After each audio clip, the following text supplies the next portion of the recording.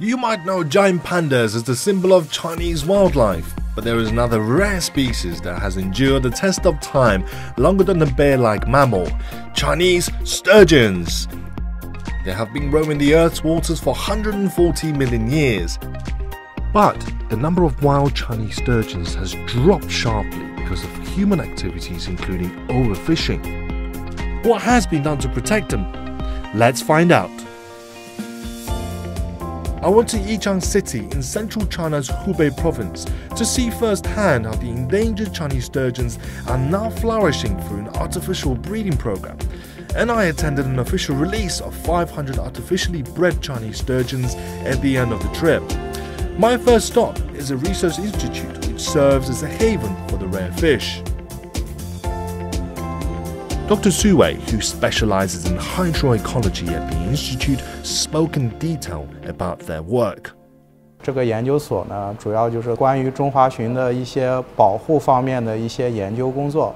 通过这个人工繁育中华鲟，然后后续进行一个人工增殖的放流呢，来保证这个中华鲟物种不受这个人类这个活动跟这个经济建设的一个影响。 So I'm now here at the Chinese sturgeon breeding workshop, and within this building there's an enclosure like this. When I spoke to the guys who work here, apparently they're fed 5 times a day.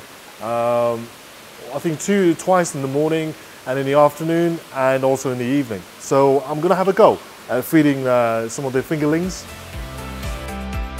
When they become bigger in size, the fingerlings are trained to catch fish on their own to make a smoother transition to the wild when they are released.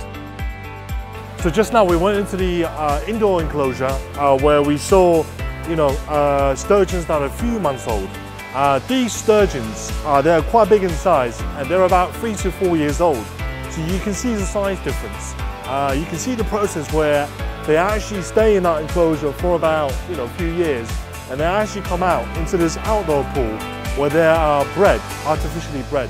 就是说，通过多年的一个研究呢，就是说实现了一个在全人工这个条件下呢，对于中华鲟的一个繁殖取得了一个成功，就是说摆脱了这个野外的，就是说依赖这个长江野生中华鲟资源进行人工繁殖的这么一个阻碍的一个突破。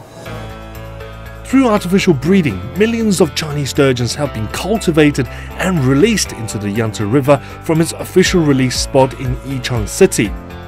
Why was Yichang selected as the location? A day before the release, I spoke to Dr. Li Zhiyuan, the vice director of the institute beside a riverbank near the official release location. 我们现在处于的这个江段呢，是长江中游的起点，这是宜昌江段。 我们这一段江段呢是长江中华鲟的一个省级保护区，我们每年把中华鲟的放流设在了宜昌江段。我们有一个寓意，就是说让中华鲟从保护它的地方开始进入它回归它的家园。 To prevent the Chinese sturgeons from extinction, researchers have been going all out to breed what they call the second generation of wild Chinese sturgeons in a man-made environment before releasing them back to the wild. I was fortunate enough to witness the whole process of how Chinese sturgeons are released. Now, I think it's about 5:10 now in the morning, and I think it starts around 4 o'clock. What they're doing now is they're loading the sturgeon fishes to be onto the trucks to take them to the release spot. Let's take a quick look and follow me. These sturgeons are divided into 5 age groups from several months to 9 years, and unbeknown to them, they'll be released into the wild. This is the 60th time that the Chinese sturgeons have been released since the institute opened in 1982. On an average, it is released 1 to 3 times a year, and so far, around 5 million Chinese sturgeons have set foot in the Yangtze River. What we're going to do is we're going to try to transport it to the release.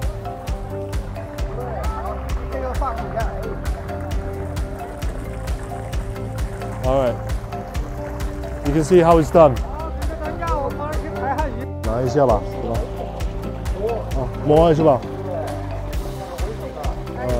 So actually the bone and then the skin side is quite soft. So stroke it from head.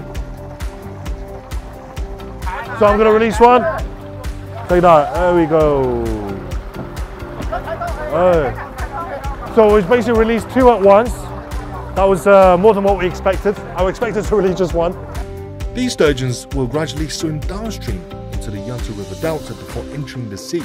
500 Chinese sturgeons are being released at the ceremony, and 50 of them have tracking devices on them. After their release, the Institute continues to keep a close eye on the fish, tracking its moves through a sonar detection system. It then takes several years for them to swim back to mate and breed. Besides protecting the Chinese sturgeons, the China Three Gorges Corporation has built a complete ecological protection system along the middle reaches of the Yangtze River. This provides botanical protection and water purification, and they are integrated into the Yangtze River conservation strategy put forward by the Chinese central government. 现在提出的长江大保护，就是针对我们长江，甚至于我们近海的这个水生生态环境进行一个保护、改善，甚至于优于以前的这个状况。我们也期待这个在不久的将来呢，生态环境改善了，我们放回去的中华鲟能够在这个近海里面生存，然后洄游进行生存的产卵，实现它们种群自我的繁衍和壮大。Everyone agrees there's more work to be done, but the progress made so far shows that they're going in the right direction. I'm Josh, stay tuned with China Max.